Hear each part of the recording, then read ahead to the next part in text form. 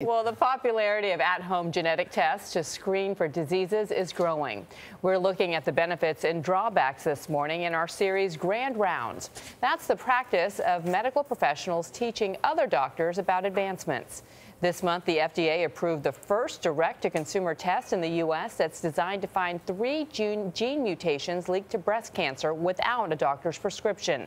This is just the latest in a growing number of cheaper and easier genetic tests that can reveal information about your ancestors, risks for certain diseases, or even why you're sensitive to bitter tastes. Some tests can be done for less than $100. Our David Agus is here with more, and let's talk about 23andMe. I've actually done it, and I want to ask you about that later. Yeah, me too.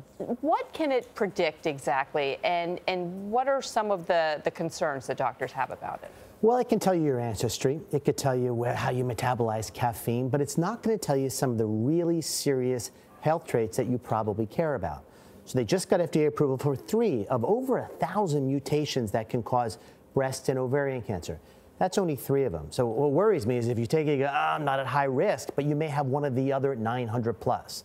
There are other at-home tests that require a doctor to sign off on it, but you could do it at home. You spit into a tube, you send it in. That could look for all of the mutations in the BRCA1 and BRCA2 gene, which is risk for breast and ovarian cancer. Remember when Angelina Jolie, heroically announced, I have this gene 5 years ago, it was $4,000 for the test. Now it's been democratized for less than $100. Yeah, that is incredible. Should everyone, including men, consider getting tested for the BRCA gene? Men are just as likely as women to be carriers of the BRCA gene. And so I'm a believer, yes, knowledge is power. If you have it, you want to intervene. 70+% chance of breast cancer, 40+% chance of ovarian cancer, both of which can dramatically change your life and your family's life. So yes, I believe you should. David, you just said you spit into a tube, but let me tell you, when I did 23andMe, it's a whole lot of spitting. So how I've seen you do it. I think you can. No, I can do it. I can do it. It was not a problem.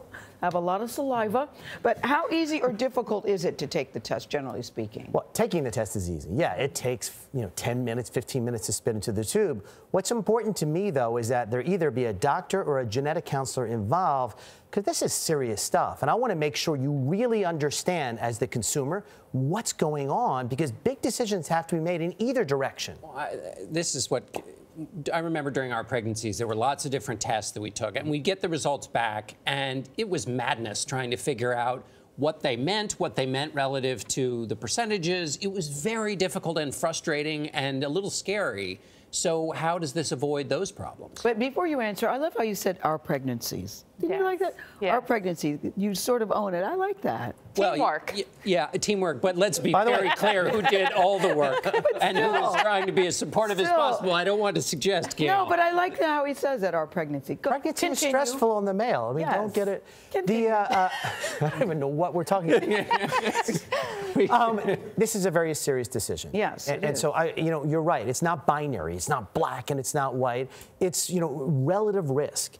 And so whether it be you're higher than average, I took the test myself. My results were on the front page of the Wall Street Journal. And I was higher risk for heart disease. It didn't mean I was going to get it. It's just the national risk factor was 38% for a male of my age.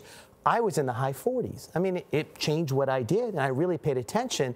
But it's not a yes-no answer. So you really need somebody who understands it to explain it. What are the downsides of taking it? The downsides are you're going to do the wrong thing. The downsides is you're not going to talk to someone who's going to explain it. And, the other downside is there are people who are so the worried well that if I say you have a higher than likely chance, you're not going to sleep for the next 6 months, which certainly ain't good. Yeah. But for most people, knowledge is power.